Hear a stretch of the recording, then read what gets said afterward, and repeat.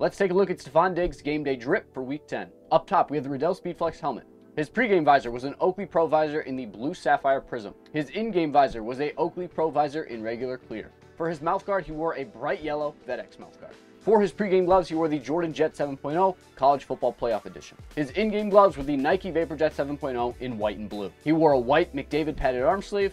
Lastly, he wore a crazy custom pair of Jordan 7s inspired by the Jordan 7s that released in 2008, the Jordan 7 Miro.